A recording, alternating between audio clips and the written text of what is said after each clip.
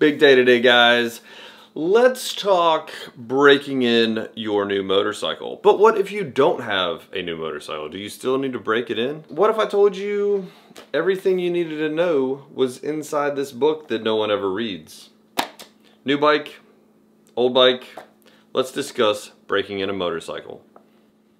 All right, I'm gonna expand on this just a little bit since some of you probably haven't read it. Your salesman did tell you how to break your engine in, but he also told you like 30,000 other things in a 15-minute time span. So I'll elaborate. For those of you that don't know me, my name is John Maxwell, and I'm a highly trained unprofessional right here at Chattahoochee Harley Davidson. And on this channel, I bring you guys to work with me. So if you want to learn more about Harley, you should hit the subscribe button right now. Now, whether you read it or not, the owner's manual says to keep the vehicle speed below 3,000 RPM for the first 50 miles. The sales guy might have even worded it something like under 50 for 50. Now this part is probably just as much as you getting used to the bike as breaking in parts.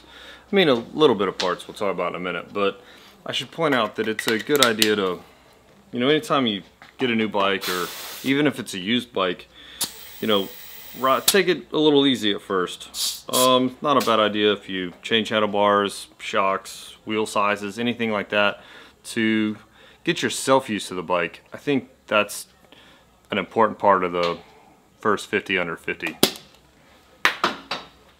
Now the total break-in though is 500 miles. So after you've completed the first 50, for the next 450 miles, just keep engine speed below 3,500 RPM. And vary your vehicle speed too. Don't just hop on the interstate, do a 500-mile trip at 80 miles per hour, 2 states over for, I don't know, whatever you might be doing. You know, ride through town, do some country road traveling, 20, 25 miles tops, you know, vary the speed a little bit. So exactly what does under 3,500 miles per hour even feel like? How Sunday driver do you have to be? Well, obviously my bike is already broken in at 2,300 miles, but I was really curious while I was, you know, that initial 500 miles, what does that feel like? So on all of your new Big Twins and Sportsters and such, you can press the trip button here and cycle through to get to your RPM or tachometer. And well, we'll check out some vehicle speeds, some RPM speeds that get you what vehicle speed you'll in first gear. I'm going to shift about 3,000 RPM, which is about 30 miles an hour. Second gear, I can get up to 3,000 RPM at about 30 miles an hour. Third gear, I'm doing about 45 at 3,000 RPM. In fourth gear, I'm officially speeding at 60 miles an hour in fourth gear. I'm gonna have to get on the interstate.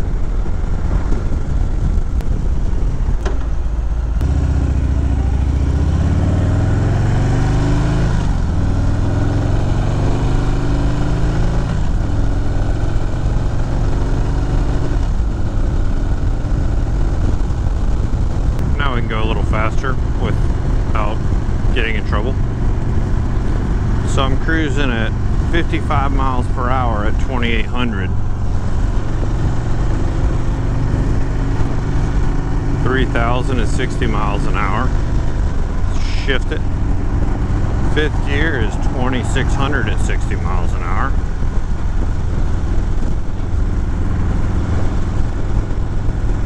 And if traffic would move along, we could continue our testing. So I'm doing 70 miles per hour at 3,000 RPM, give or take. So I'm on the interstate. I'm not even in sixth gear yet. I'm not ready to click into 1-to-1 drive ratio. That's for a different video. So I'm officially moving with traffic at an interstate type speed of 75 miles per hour in sixth gear at 2,700. So in short, basically somewhere between old lady and straight up hooligan, and you're okay. I think the biggest part to me is varying the engine RPMs, not just like 100% throttle everywhere. You know, don't like 3,500, 3,500, you know, like let the engine move around. in the RPM range.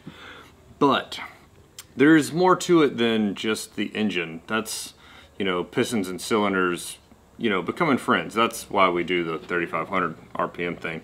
But there's more to break in than just that. And there's, even if you have an older bike, there's things to break in. Like brake pads, for instance. Even older bikes get new brake pads. They're metal, kind of rough. Brake rotors. Well, this one's old. I didn't have a new one to show you guys. But the Harley uses metal brake pads, I should mention too. It's called sintered. It's, you know, they have ceramic and organic and things like that too.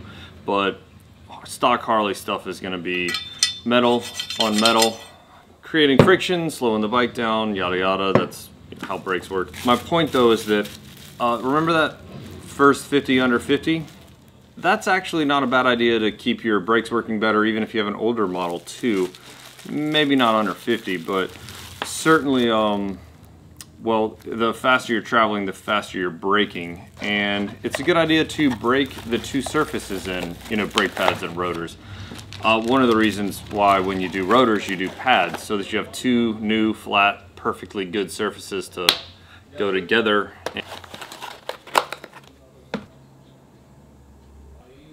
I should probably add too, while we're talking about it, this rotor is blue because of heat. It didn't have time to cool back down before it just kept on getting more and more brakes. Essentially when they're blue like that and the pads can get slick, that's called glazing over, or the brakes have become glazed, air quotes.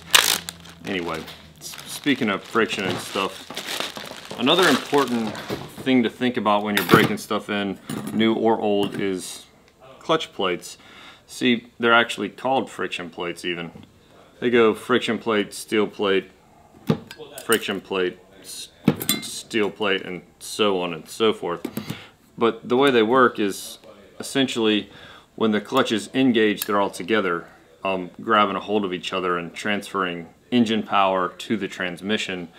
You know, and the engine's always running, so if you want to relieve pressure from the transmission, you pull in the clutch lever and it disengages. So if that's how it works, and the higher RPM you're traveling, the more these are frictioning. That's not a thing. But anyway, the faster the engine's going, the harder these are working to, you know, transfer that power from engine to transmission. So it's not a bad idea to, you know, be a little easier on your clutch in the very beginning of, well, your new bike or your new clutch in your old bike, depending on what your situation is. It's probably unnecessary to say so, but in your brand new clutch or new bike, the friction zone, the spot where the clutch isn't engaged or disengaged, it's kind of halfway there. Burnouts, speed shifting, stuff like that, you should probably avoid those things to, you know, prolong the life of your new clutch. Let's go see what else we can find to, you know, for new things that need to be broken in.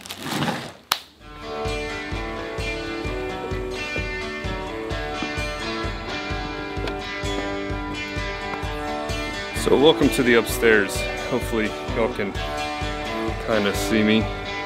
That's as good as it's gonna get. So we keep a lot of takeoff parts. Let me see if I can. All right. One thing to keep in mind with that clutch is the clutch cable itself. Not a whole lot of models still come with a clutch cable. My Heritage did though, your Sportsters do. And even if you have an older model, you might be replacing cables during a handlebar job or because they break or whatever. But see that cable? See, it's actually a bunch of wires twisted together to make the cable itself. So they're pretty much spend their whole life trying to untwist. So a brand new one is generally the only time that I really find a big difference. But for a new bike, that first 1,000 miles, you solve that with a clutch adjustment.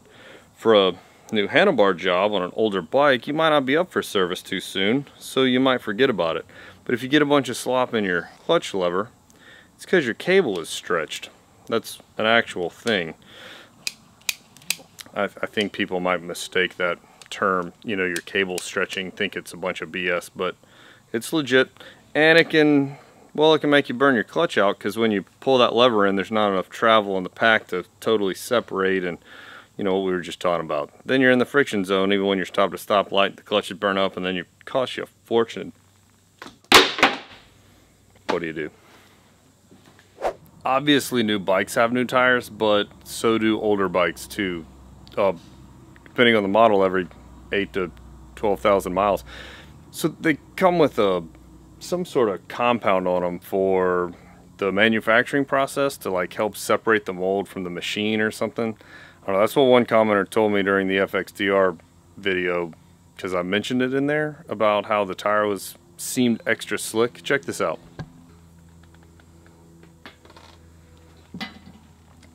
Hopefully that transferred into the camera. That one you can tell has some excessive stuff on it. But anyway, that first 50 under 50, not a horrible idea with a new set of tires, because they can be a little extra slick. So even for you guys with older bikes, especially when it's been raining, be careful on a new set of tires. Kind of gradually bring them to a, you know, temperature and stuff. So new bike or old bike, that's just a couple of the things that I think you need to break in, other than just the engine. Although the engine is really important and probably the most expensive thing that if you do it wrong, then, well, you're screwed, quite frankly. Anyway though, I don't think I mentioned while I had the clutch out or the brakes out, but the clutch, I usually suggest to my customers that they take it easy for about 500 miles. The brakes, the owner's manual actually states 200 miles break-in for the brake pads and rotors. Yeah, so all things to think about. Before I tell you my next thing, I do want a little bit of a spoiler alert. Right out there, getting ready to go in the dyno room is, well, my bike. Because, well, a couple weeks ago I told you I didn't know if I wanted to do handlebars or pipes first. Well, yeah. We're going to the dyno room. So that's what's coming up on the channel. So if you like this video, make sure to give it a big dirty thumbs up. If you want to see more content like this, make sure to hit the subscribe button, tap the bell notification so that you know when I upload. If you hadn't gotten your fix yet, there's a video here and here you can check out. And otherwise, I'll catch you guys in the next one. Go to the shop. I'm gonna film